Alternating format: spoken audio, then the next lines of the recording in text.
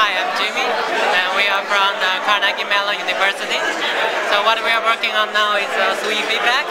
It's a persuasive computing system that helps people to be more aware of the environment, and also it gives you candy when you do something really good.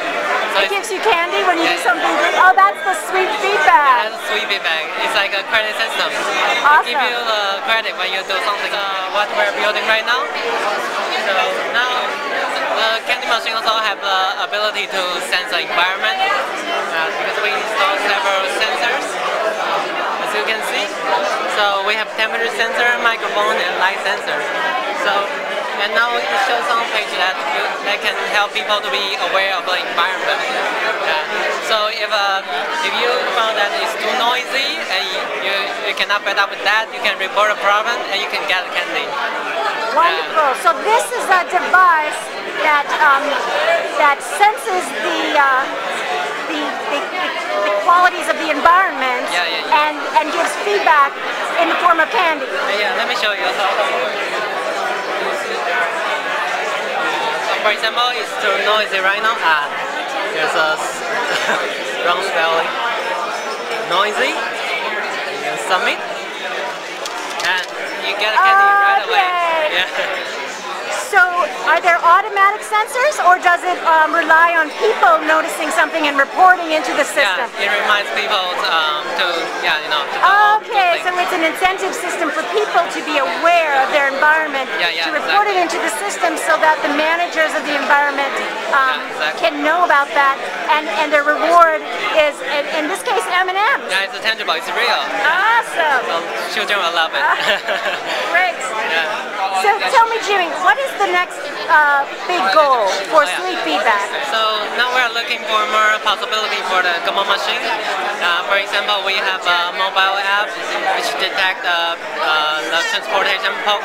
transportation mode of people. So you play, for example, the mobile app can detect the transportation mode of a person? It's like this.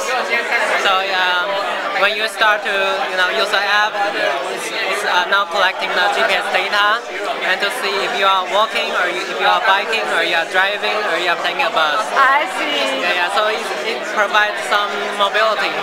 So if you go to the office by car, you may get the fewer SweetFeedback. But if you walk to the office, that means you are doing well to the environment. Great. So what kind of sweet can your mobile app deliver to you? What sweet can?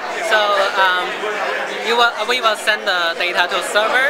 So when you arrive at the office and you connect the SweetFeedback, and you get a candy right away. Got it. Yeah. So it's kind of fun.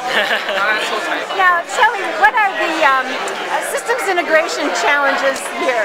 Well, it contains of 3 parts. The first part is about the hardware and the software running on the machine.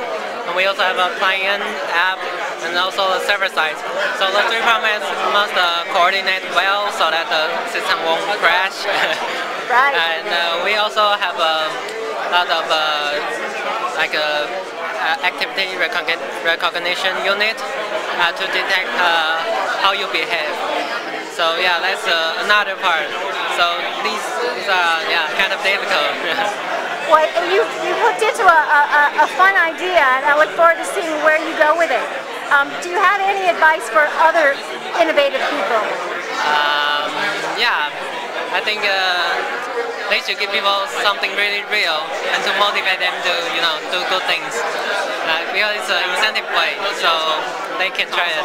It's nice to integrate the virtual world with the real world, and to have real feedback.